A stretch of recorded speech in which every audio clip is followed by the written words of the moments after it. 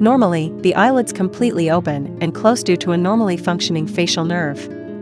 However, if the facial nerve branch that goes to the eyelids become damaged from trauma, infection, or compression, it may become impossible for a patient to close the eyelid completely.